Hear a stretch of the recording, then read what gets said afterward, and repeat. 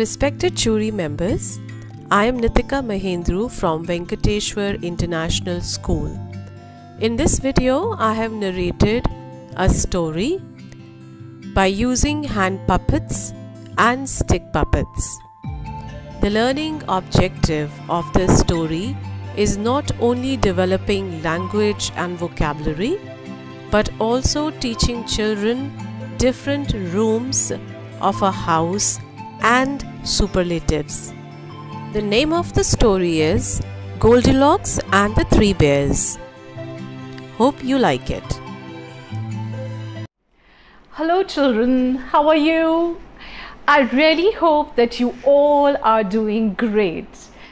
So children, don't you think it's time for us to go ahead and watch and listen to a lovely story? So today I have a friend of mine. His name is Wiggly the Worm, and he is going to tell you a lovely story. So are you all excited to meet him? Well, let's put our hands together and welcome Wiggly the Worm. Hello everybody. Oh, hello everyone. I am so excited to see you all today. Well, I am Wiggly the Worm, children, and I'm here today to tell you a beautiful story. The name of the story is Goldilocks and the Three Bears. So then, let's get started. Once upon a time, there was a girl called Goldilocks. Everybody called her Goldilocks because she had golden hair. Hello everyone, I am Goldilocks. One day, Goldilocks decided to go to a nearby jungle. While Goldilocks was walking in the jungle, she saw a beautiful house in the jungle. Oh wow, such a lovely house. I feel like going inside that house and see who lives there. She knocked at the door, but nobody was there. She knocked again. Nobody opened the door. So Goldilocks thought to herself that she should go inside and check who all lived there, and maybe she finds something interesting. So she opened the door and went inside the house. Inside the house, Goldilocks saw a dining table. Now children, dining table is a table on which we all sit together and eat food. On this dining table, Goldilocks saw 3 bowls of porridge. There was a small bowl of porridge, and then there was a little bigger bowl of porridge, and then there was a biggest bowl of porridge. There were 3 bowls of porridge on the dining table. As Goldilocks was very hungry, she decided to eat the porridge from the bowls. So she picked up the biggest bowl of porridge and she started eating it. The minute she tasted the porridge from the first bowl, she said, Oh my god, this porridge is so hot. Well, I can't have this porridge. It is so hot. And then she picked up a yellow bowl and she said, This porridge is so cold. I can't have it. And then she picked up the smallest bowl of porridge. Let me have this. Wow!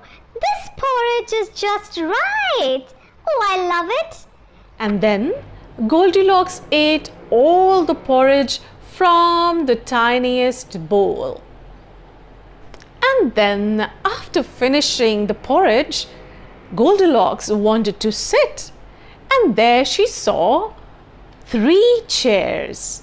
One was a very tiny chair, and then there was another one which was a little bigger, and then there was another chair in the room which was the biggest of all. As Goldilocks sat on the biggest chair, she said, Oh, this chair is too big for me. and then she decided to sit on the second chair. And as she sat on the second chair, she said, Oh, this chair is big too for me. Let me try and sit on the tiniest chair. So Goldilocks went and sat on the smallest chair. And as she sat on the smallest chair, the chair broke. Oh. And Goldilocks fell on the floor. And did she cry? Oh yes, she did. And then she was very tired.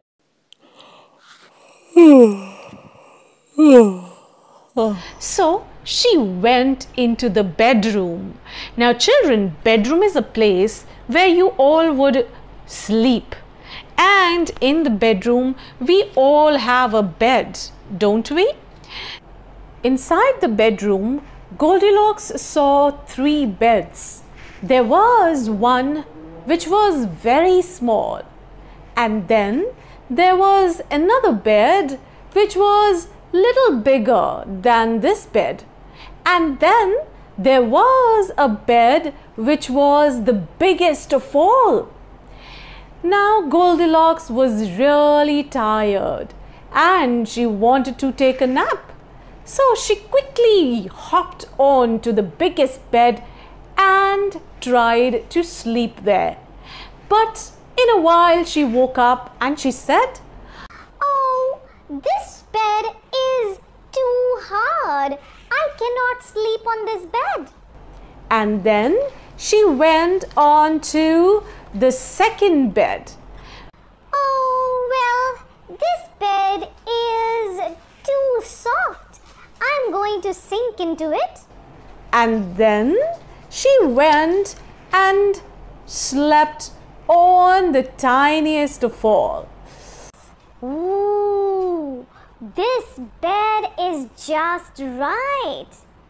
And then she slept on the tiniest bed. Now children, as Goldilocks slept on the tiniest bed, the people who lived there, or shall I say the animals who lived there, to whom the house belonged, came back.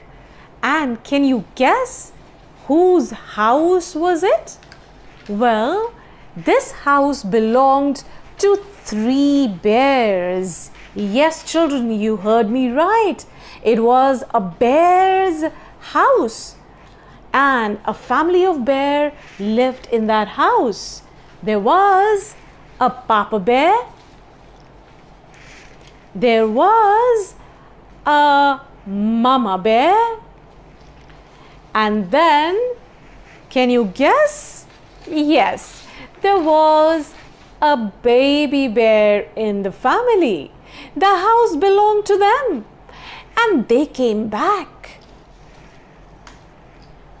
As Papa Bear went inside the house, he saw his chair. And on looking at his chair, he said, I think somebody has been sitting on my chair. And then Mama Bear saw her chair. And guess what? What did she say? I I think somebody has been sitting on my chair too. And Baby Bear, when he saw his chair, what do you think he said? Oh my God, Mom, Dad, my chair is broken. Somebody sat on my chair and it is broken. As Papa Bear went further, He saw his big bowl of porridge, and on looking at his bowl, he said, I think somebody has been eating my porridge. and then Mama Bear looked at her bowl of porridge, and she said, Oh my God, I think somebody has been eating my porridge too. And then Baby Bear saw his bowl of porridge. And what do you think he said? Oh, Mom, Dad, my porridge is just not there. Somebody has eaten it all.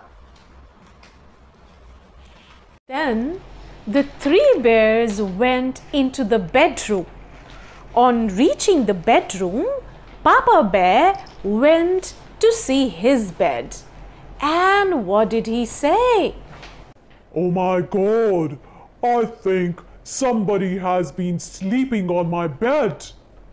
And then Mama Bear went and looked at her bed.